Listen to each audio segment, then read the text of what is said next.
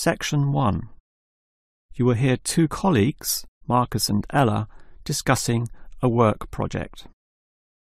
First, you have some time to look at questions 1 to 5.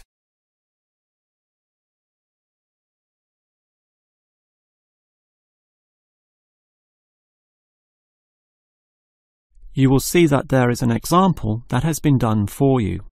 On this occasion only, the conversation relating to this will be played first. Okay, Ella, as you know, the deadline for this project is the end of the month, so we'd better plan it well. Yes, I've already been thinking along those lines, and I've decided we should divide this project into 3 phases. The pre-phase, then phase 1, and then phase 2, with strict deadlines involved for each one. The woman uses the term pre-phase, so pre-phase has been written in space. Now we shall begin. You should answer the questions as you listen, because you will not hear the recording a second time.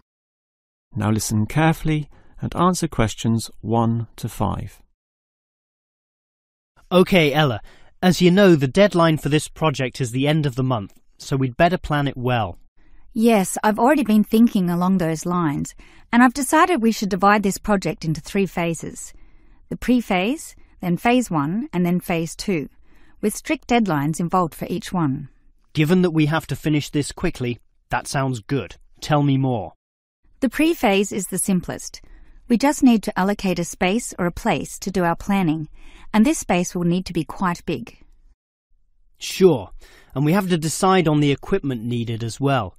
Remember the last project when we didn't have enough projectors to present our ideas? We lost lots of time there. Yes, that was a bad start. That's why, after the pre-phase is finished, I've allocated a mere 3 days for phase 1. That will involve drawing the plans. We'll need Jenna to help us. And Marco.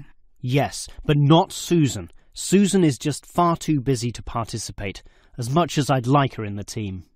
Let's just take Fred instead. He'll do. Sure. Fred's not as experienced as Greg, but I agree he'll do fine for this job. Then it's straight into phase 2. Collecting, collating, analysing and preparing the final report. Can we do that in 5 days? I think that's optimistic, which is why I scheduled 6. That's almost a week. Do we have that much time? We do, and with the right people, 6 days should see the job done.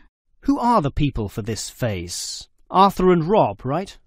No, Arthur's got other things to do, and Rob's on leave, so Mike alone will be the main man on this part. He's done it before, so it should be fine. But he may need some help with the smaller tasks. Someone who is good with detail and procedures. Peter's not free at the moment, so I can arrange Leo to chip in some time and advice. Leo's very useful, particularly under pressure. And that's everything sorted. Well done, Ella. This report should certainly be ready in time.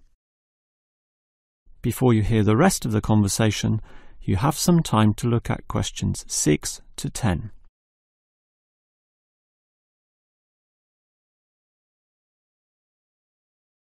Now listen and answer questions 6 to 10.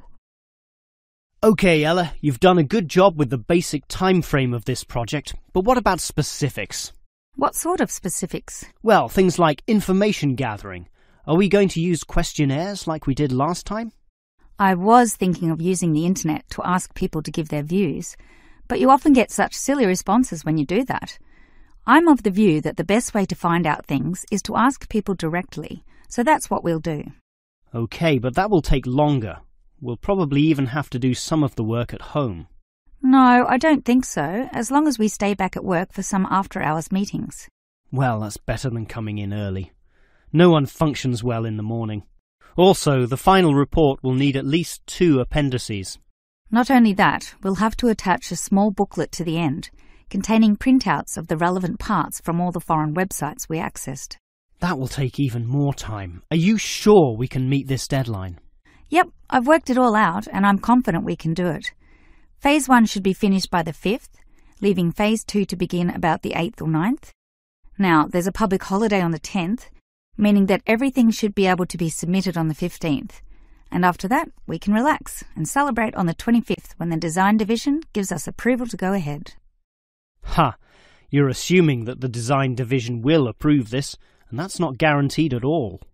Oh, come on, Marcus, be positive. You know this should be approved. In fact, I'm even planning the celebration when this is all over. Oh yeah? What's on the agenda then? Well, we definitely don't want to party in the office, do we? We want to get away from this place, and we're all too busy with our own lives and families to find a mutual time free for a dinner party. So I thought we'd just buy some nice expensive gifts for everyone who participated. We can just give these to the people here in the office. That sounds fine to me, but make sure they're not too expensive. The budget department will never approve the cost. Don't worry, I know how much I can get away with. All right, I'll leave that with you.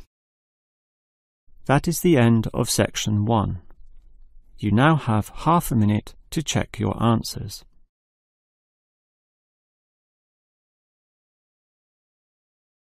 Now turn to section 2.